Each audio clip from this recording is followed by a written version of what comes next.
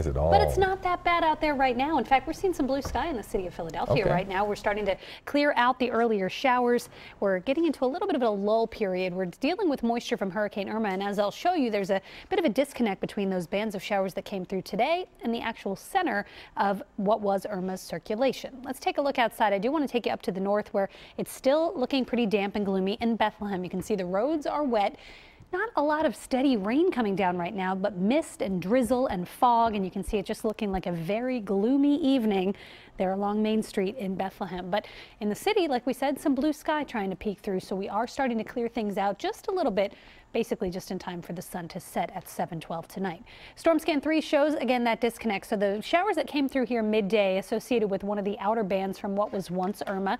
That band is now up across portions of New York State and headed into southern New England. And notice the clouds are starting to clear out just a little bit. In fact, in some spots, it could actually be a pretty cool looking sunset tonight.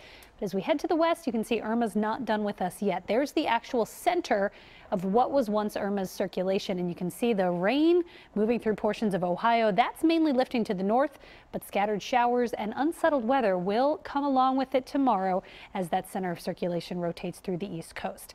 It's steamy outside as well. The dew point right now in Philadelphia is 71 degrees. That puts us right in the oppressive range.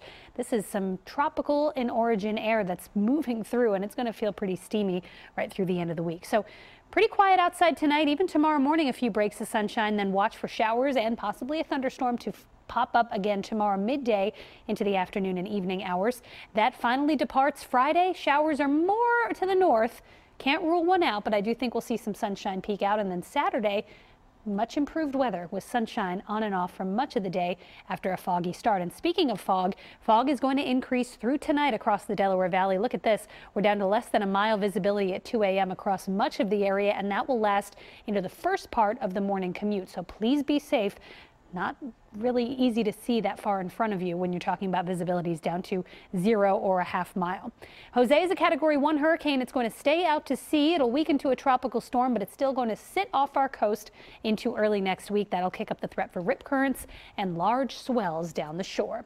Tonight, 69, warm and humid with that fog developing. Tomorrow, mostly cloudy with showers and a thunderstorm at 82.